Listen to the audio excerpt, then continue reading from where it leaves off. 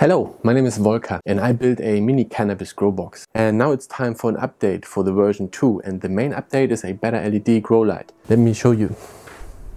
This is the new light and has a special combination of LED chips and colors on it that will make our plants grow better and give us a better yield.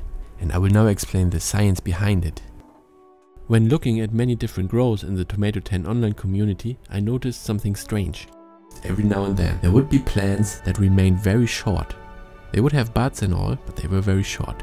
So when I investigated why those plants were short, turns out it happened because the distance between the LED grow light and the plant was 12 inches or less. Whenever the LED was this close to the plants, they would remain short. And as soon as the light was raised higher, the plants started to stretch out again. Many people will say, of course those plants remain short because they are way too close to the LED. The light is so intensely bright that the plant will not grow, it will remain short. And it's true. Generally, the recommended distance between LED and plants is at least 24 inches or something. But to me, that never made much sense, because look at this experiment here. I got a light meter, it measures the light intensity, and I measure at 12 inches under the light, and it's 1220 micromules per second. But if I go outside on a moderately sunny day and I measure the sun, it goes much higher than that. It goes 2000 micromules. And everybody who has grown cannabis outdoors knows that those plants will not remain short and small, even though sunlight is brighter than our LED grow light. There must be something else going on here. So to figure this out, I went to the world's biggest university. It's called youtube.com. It may sound a bit like a joke because YouTube is not a university, but there are lots of highly qualified scientists uploading their findings there. And one of them is Dr. Bruce Bugbee from Utah State University. He is doing research together with his undergrads. They are sponsored by NASA and USDA, so this is proper interesting stuff. And these guys made an experiment. They took 4 equal grow chambers, also called grow tents. 2 of them were using white LED grow lights and the others were using red and blue. They had been given a light intensity of 350. They were using salad plants and all the same amount of plants. Everything is the same. Eventually they measured the harvest they gotten out of it. 2 tents with 100 units of salads, these are the same, and then we have 2 which have 127, 135. So of course then these 2 are the winners because they produced the biggest harvest. We need to know what was different in these 2 tents. The difference was that these tents had far red light added to them. 50 ppfd of those 350 ppfd was far red, and that made the plant grow more. Light, as you may know, is made up of different colors: blue, green, yellow, etc. That's why we have rainbows. All these colors mixed together appear white. Each color has a different effect on plants. The blue light inhibits cell expansion. That means it reduces growth. So plants that are given lots of blue light have short branches, smaller leaves and smaller buds. Green photons help the plant grow, but the main reason why we put them into grow lights these days is because they make the light appear white. Without green light we have purple, and with white light we can see if there's a nutrient deficiency, we can see if there's a pest. Red photons are for photosynthesis. They really help the plant grow. And then the latest research focuses on far red photons, and these enhance cell expansion. Plants that are given far red have longer branches, bigger leaves and bigger buds. Sunlight is loaded with far red light. There's one thing here which we need to add, and that's high intensity. So high brightness will also lead to inhibited cell expansion. Back to our plants. These have been kept in high intensity light, and that light did not contain any far red. That means short plants. LED lights were made for us humans. They were not mainly designed to grow plants under it. It was just the marijuana people that came along and started using them. They work well, but they are not nearly as good as sunlight. So what to do? Well, we could make our own LED grow light according to Dr. Bugbee's research. And that's what I did. It started out with just a drawing, and then I came to this design here. It had more far red than any other LED light. I went ahead and had somebody design a circuit board for this. That's the circuit board here. But when I went to a manufacturer to make this, it was impossibly expensive. Because if you make a new circuit board, they will have to set up the machine and it costs a lot of money. It became clear that I was not going to be able to make my own LED light. I kept ordering weird LED grow lights from China just to try them out, and eventually I came across something good. This is an existing design and the factory agreed to let me change the chips to whatever I want them to be. Okay, remember Dr. Bugby's colors of the rainbow? Here they are again, and let's see how we have them in this LED grow light. The blue, green and red light comes from all the white Samsung chips.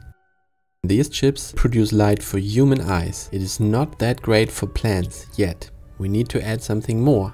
And that is far red light.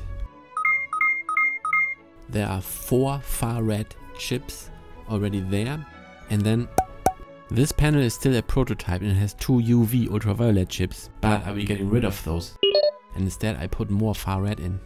Some people may say UV ultraviolet is important for plants, but I couldn't find evidence for that, and also it's probably dangerous for our eyesight, so I got rid of them. And the last thing we add is a lot of red. Red is for efficient photosynthesis, and it's kind of like the bread and butter for our plants, so we have a lot of these. The red and far red chips are quality units made by Cree, an American company. They are high-powered chips. One of them makes as much or more light than 4 of the white ones. Here you can see a red one and a far red one. The far red one is the dim one because our eyes cannot see far red very well. These LEDs also have a clear plastic lens on top of them, so they focus the light towards the plants. The light also has a switch to turn on and off the reds and the far red. I don't think that switch is really needed, but it was already there, so we have it. But you would probably just leave the reds on all the time. Are you interested in tracing the electrical current? Firstly, it goes through all of these chips. They are all in series, one after the other. Then the current goes back together, and then they go through the high-powered chips. Before we had this same current go through 1, 2, 3, 4, 5, 6, 7, 8 strings of LEDs, and now they go through 2 strings of LEDs. So it's about 4 times the current going through these high-powered chips. Now it splits back up and goes through the white ones again, and so on. This panel runs at 105 volt DC, 0.69 amps, and if we multiply these 2 values, then we have the power that this panel uses in TomatoTent, 72.5 watts. The panel could be run at up to 120 watts, but for TomatoTent we don't need more than 72. In theory, we can now hang this closer to the plants without the plants remaining short. Now this board, we cannot run it just like this because it would overheat. I had something special manufactured for TomatoTent where we mount this on. Today I received those goods. It's 3 big pallets and they have been delivered today. Let me quickly show you. It's these ones here and lots of them here. And I will now unbox one and see how this turned out.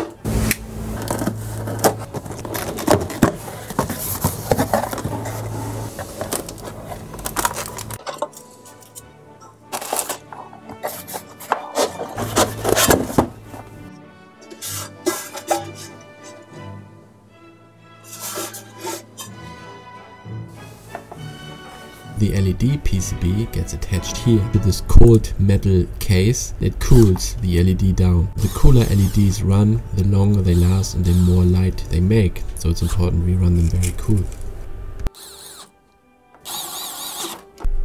And this is what the light looks like. It's just funny because this is the first one of this shipment I unpacked, and the very first one, it's already missing this cover here. This cover is here. But there's none here, which I hope the other ones are better.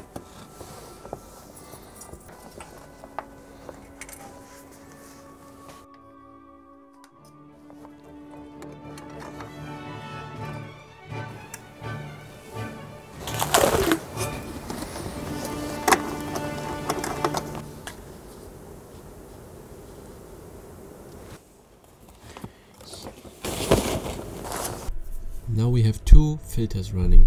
One filter down here, the first one, the air goes through there, it goes through the light, then travels up the duct and all the way to the top where there's a second filter. Some people in the comments have remarked that the fan is not strong enough to pull the air through 2 filters, so let's measure that. I do have an anemometer, but I cannot just measure on the filter here. It doesn't. I have to build myself this strange contraption. Cut in some holes, then put the cardboard box up here. Put the filter back on the fan. That's the second filter. So it's in there. It looks like this. Close the box, and all the air is now being let through this hole, and I can measure here how much air exactly flows through both carbon filters. How much airflow do we need? The volume of the tent is 6.78 cubic feet. In order to have enough airflow, we want this volume exchanged 3 times per minute. So all the air in the box is replaced 3 times every minute, and that means it's 20.34 cubic feet per minute airflow that we need. The computer in TomatoTent regulates the fan speed depending on temperature and humidity. Right now it's 14%. Let's measure how much airflow that means. It's somewhere between 12 to 24. It's already enough airflow. Let's try some higher speeds. I'm gonna put it to 24, 29. And it goes to 49, 60, 40, 60. Let's check full power. So we go up to 100%, 100, oh, that's impossible. Okay, 99. And that goes to about 200 cubic feet per minute through 2 carbon filters. The fan used in TomatoTent is a digital fan. They are much more efficient than standard fans in hydroponics, which use AC current. These use DC. They are more quiet, they are more powerful. We have no problem pulling air through 2 carbon filters. I know that many of you are waiting for TomatoTent. I'm waiting on the PCBs now that I just showed you in this video. They are already in Sydney, Australia. I'm on the other side of Australia. I will update everyone as soon as I start shipping, which is very, very soon. And you get a tracking number. That's all I say in this video.